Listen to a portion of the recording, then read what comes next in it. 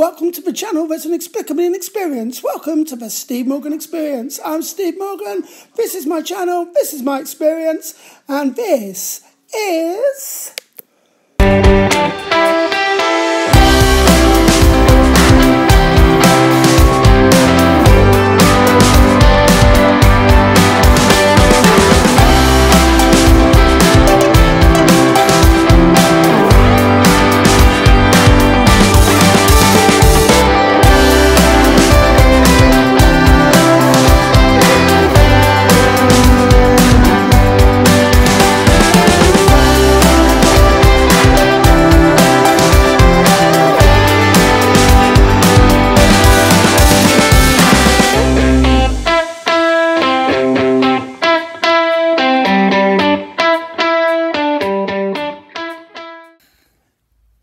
Welcome to the show.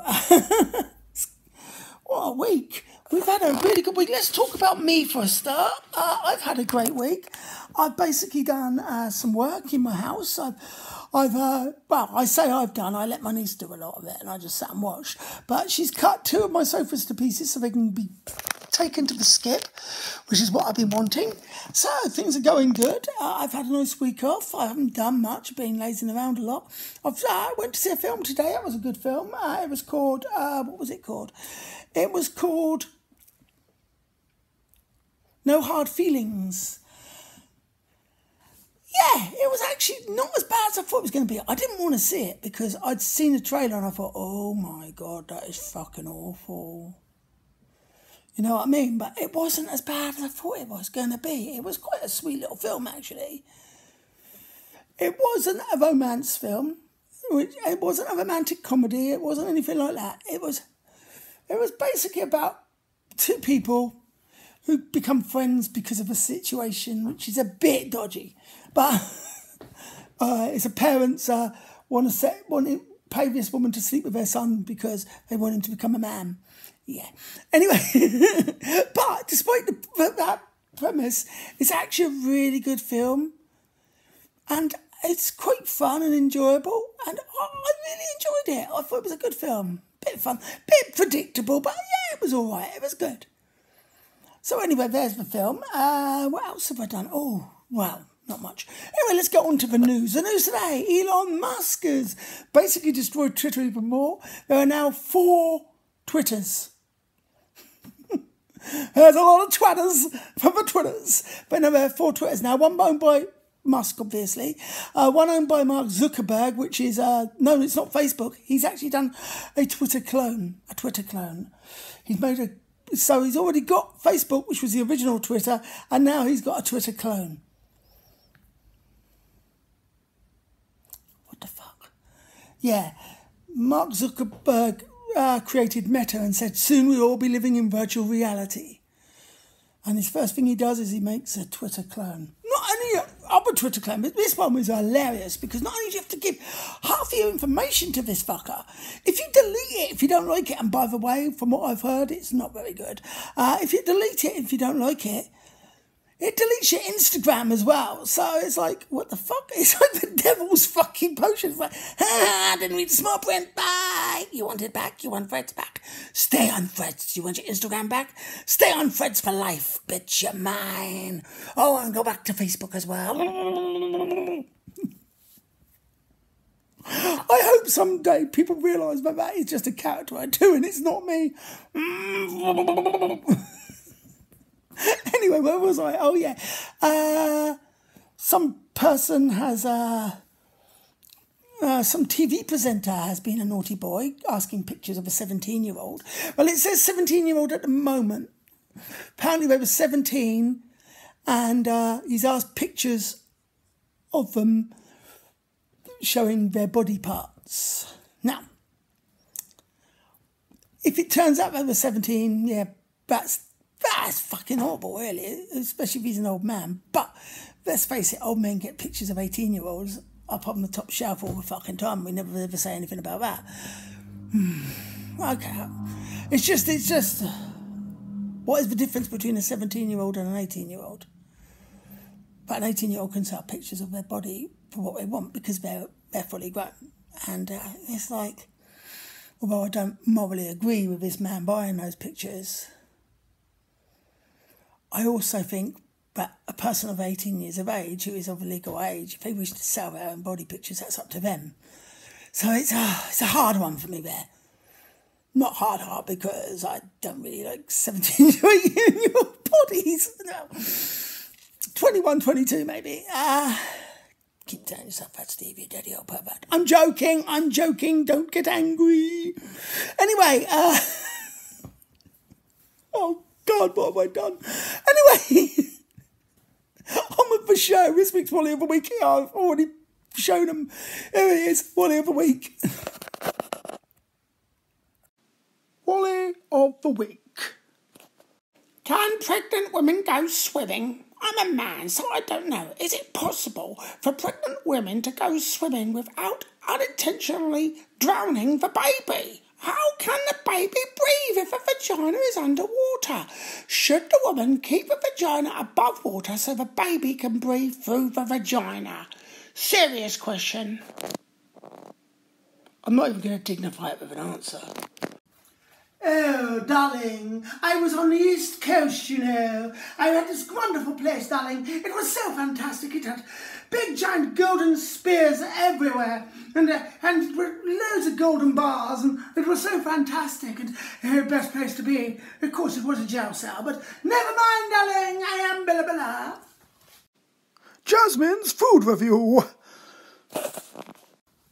Welcome back to the Jasmine Morgan Food Review. Jasmine, what are you eating today? I'm trying a pretzel stick with peanut filling. Go for it. Have a drink before I start.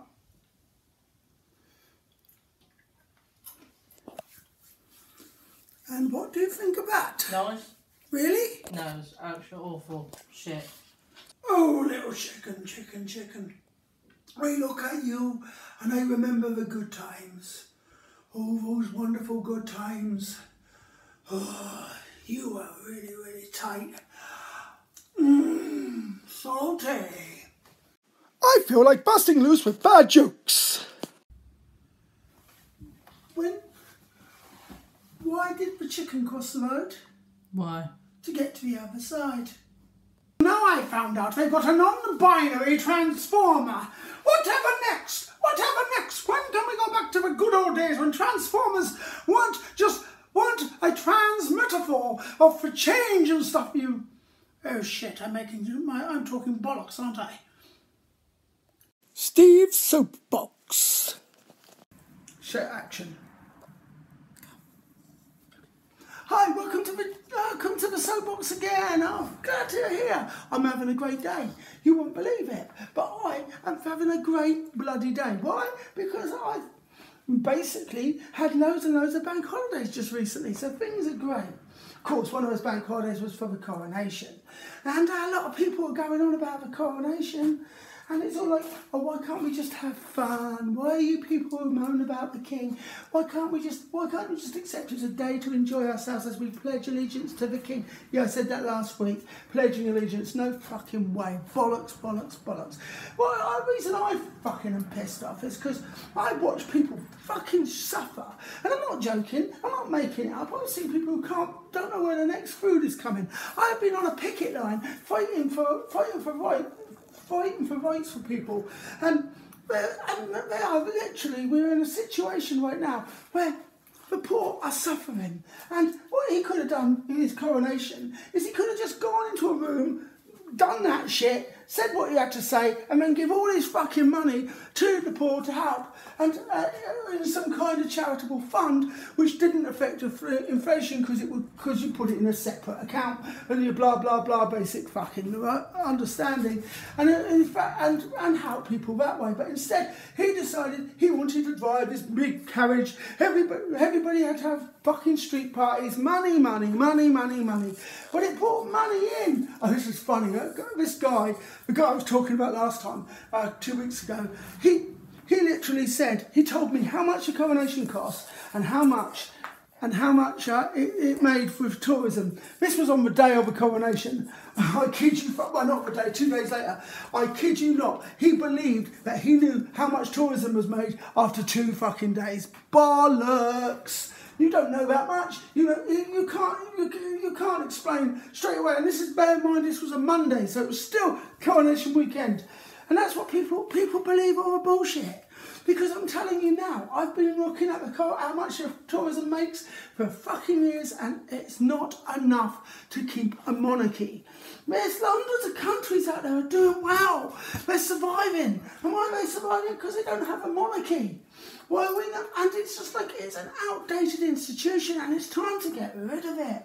I had a go at because I dared to turn around and call someone a hypocrite because they were celebrating, they were mourning Queen Elizabeth, yet they never fucking said anything nice about her every time she was alive. They just said fucking rules, hate fucking rules, hate the fucking rules, and it was like, God bless you, ma'am. And it's just like, well, that's hypocrisy. So I wrote it was hypocrisy. And apparently I was being disrespectful because the Queen had died. And I didn't be disrespectful at all.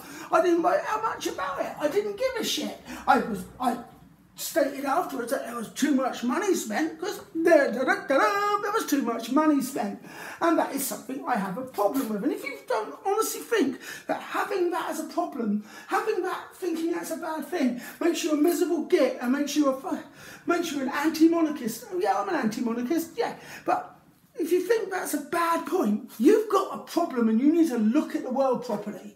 You have some serious problems. And I'm not talking about one person, I'm not talking about 2 persons, I'm talking about a lot of people, especially in this country, who are fucking, oh, when we get the Americans in, the Americans love it. Yeah, the Americans love it because they're stupid. They fucking they think they've got freedom and they haven't, and they love the idea of, if their flag turned into a fucking human being, they'd be like, oh, we have a king at last. We didn't want to lose you, Your Majesty, but we just also don't want to admit that we didn't want to lose you because we're all stupid. Sorry. What am I talking about? Anyway, that's my opinion. That's my view. Stick it up your ass if you don't agree with it. Booby booby boo. Stick it up your nose. Beer. Beer is a man's drink. Women are starting to drink beer. Now, here's a top tip. Make sure they give them some lemonade. Sweet little girls, they can't handle it. Don't let anyone feel I said that because I could get in trouble because my wife, she could slap me, you know what I mean? So don't put this on a YouTube channel, will ya?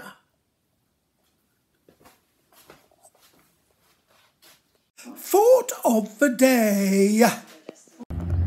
The thing about manners is, right, people say the world will be a better place with manners if everybody had manners, but my point of view is, no, it wouldn't. You still have rape, you still have crime, you still have violence, you still have builders being rude to women as they walk past, but it would be more like this. I say, my dear, over there, you are a very beautiful lady, I've just noticed, and I was wondering if you wouldn't awfully mind, it wouldn't be a proposition, if you would take out your tits for the lads. Don't let me get me started on the rapist. Hello, my dear. I'm going to take off all your clothes right now, and if you do, and I will be using a knife. I hope that's not an inconvenience, but I will be using a knife to threaten you. I will be as polite as I possibly can. Thank you very much for your time, and I'll try not to hurt you that much. Thank you very much. It's fucking wrong. The thing is, though, people, you laugh at that because it sounds silly, but this is what we're doing in life. When someone is having a passionate conversation, there are people out there, people who, pretty much you all know, who go, oh, you've sworn. As soon as you swear, you've lost the argument. And it's like, no, you're not listening to the argument because you're finding an excuse, and an excuse is a swear word or a bit of impoliteness. And at the end of the day, the world is too big to worry about rubbish like that, and it's sort of outdated nonsense. The fact of the matter is, a person is trying to explain something to you. If he's lost his temper, then that's you that's because of you won't listen. And that's because of you think that you're right. So that's your problem. Maybe you are right. Maybe he shouldn't lose his temper. But here's the thing. If you wish to end the conversation, say, look, we're not getting anywhere here. I'm ever so sorry. I'm ever so sorry. I don't agree with you. You don't agree with me. Let's please stop. Yeah, that's politeness and that's manners. But here's the thing. It's better than going, you've lost because you, sir, don't have manners. Because that's ill-mannered as well. And it's also a bit of like, look at me. Anyway, my God, this was a big thought. Anyway, you probably never thought about that before because I don't think anybody else has. But that's what I'm here for, to think the things that you lot don't think. Hi, wait, today's interview is a familiar face. It's my niece, Jasmine Morgan, who's been brilliant on this show. She's not only does she do the camera work, not only does she star in things, but she also gives me ideas, and I think she is basically my assistant and my producer. There we go, my producer. Okay, so Jasmine, let's ask a few questions for you. Where did you grow up? Where I grew up, I grew up when I was little around Portsmouth area. Yeah. Mainly around Buckland area to start with.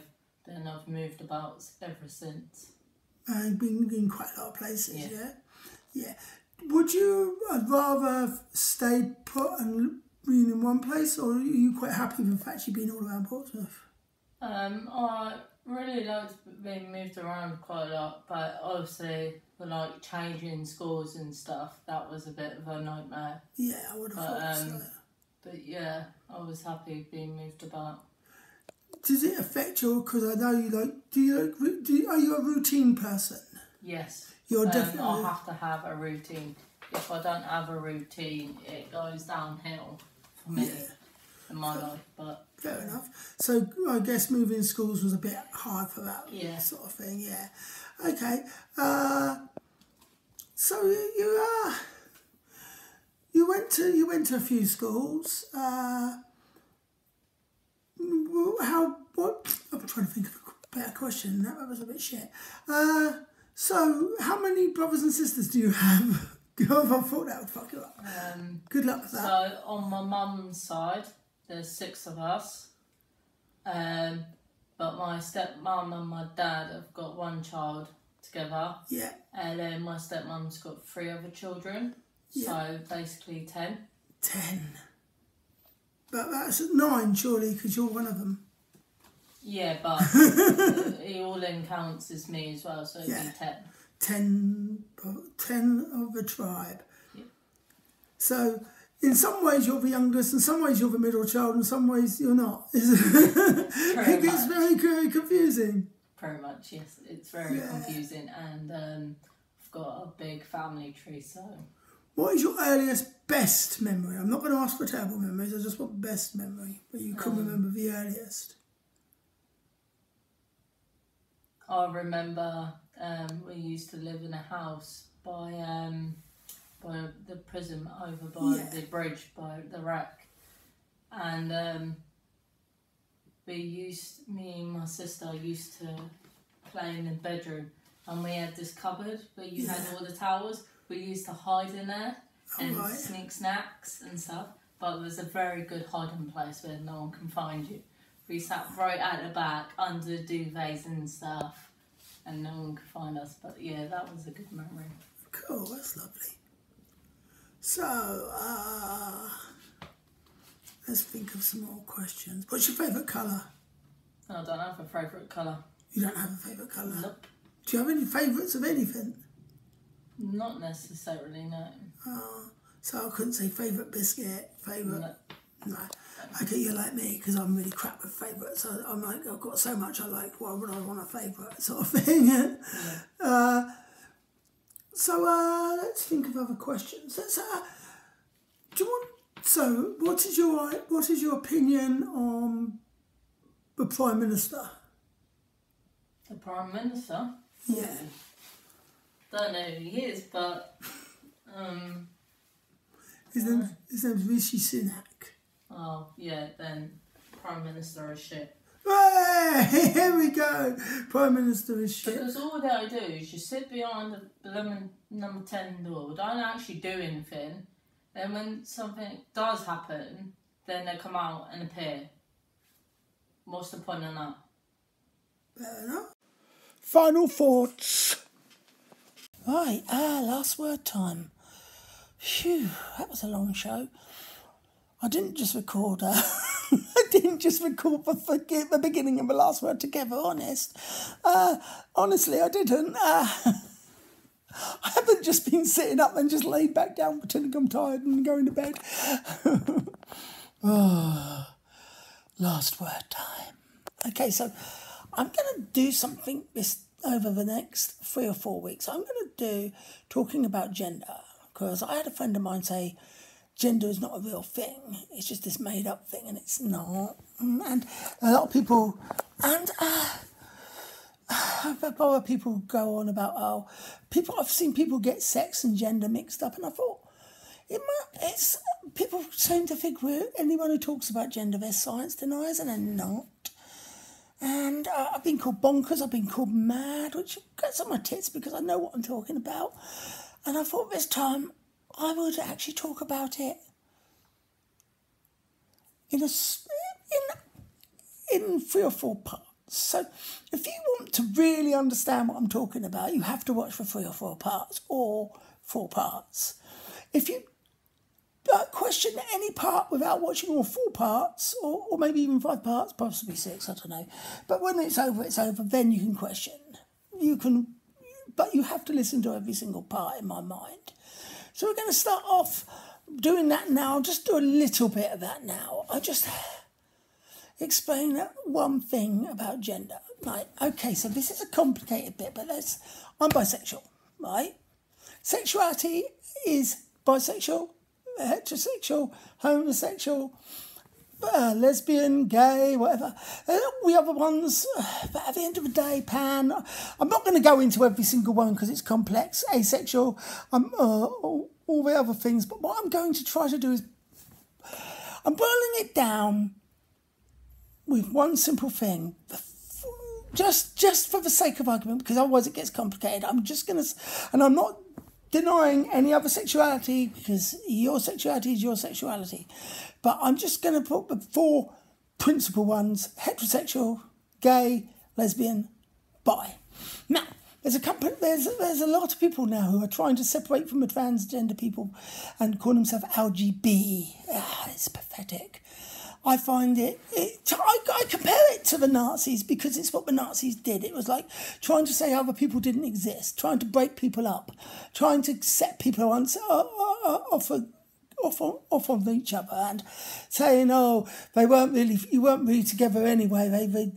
They've taken your bandwagon and stuff, which is bullshit and historically inaccurate. And then, but that's besides the point. Okay, let's try and get this.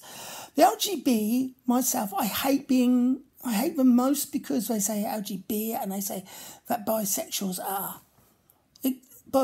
not part with us. And it's like, if there was no bisexuals, there wouldn't be trans people. Now, trans people go, what? That sounds transphobic. No, it's not. I'm not saying that bisexual people fancy trans people. That's not what I'm saying. I'm saying something completely different, something a lot of people probably wouldn't have thought about. So listen to me just a bit. I will explain it all. What I'm trying to suggest is sexuality and gender have got nothing to do. Well, they have got some. They're interlinked and non-interlinked. Sexuality is sexuality, gender is gender. But here's the thing, right? Gender constructs, and some people go, stereotypes. Yeah.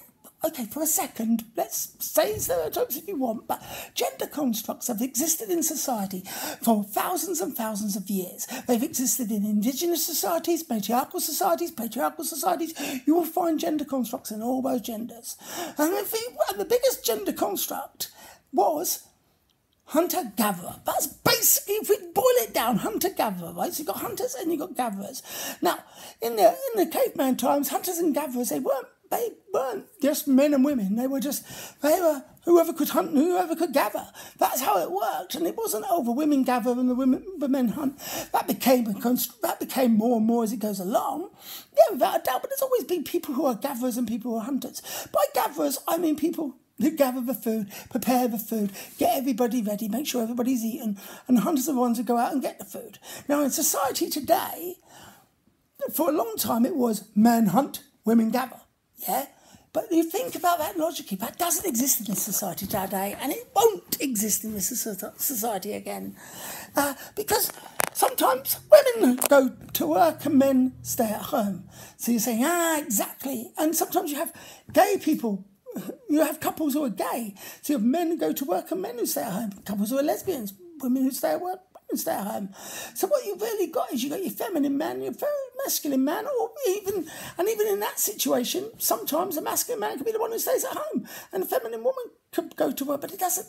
It's just like, so feminine and masculine become blurred. And so the hunter and gatherer becomes blurred. Everything becomes blurred. Now you're saying, well, it doesn't really matter. You're the ones trying to push it. But no, we're not. Because some people want to live their life as a woman. Some people want to live their life as a man. To say, oh, well, there's a butch lesbian doesn't want to live her life as a woman. She just wants to be a butch lesbian. That's fine.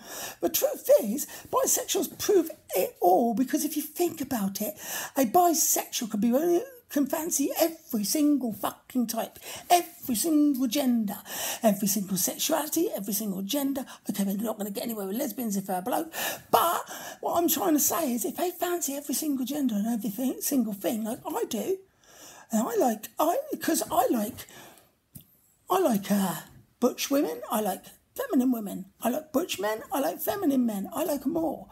I like every single thing. If a man was if a person was born as a man, was born biologically as a man and now wishes to live and now lives as biologically as a woman, and I'll get into that later before you start getting angry.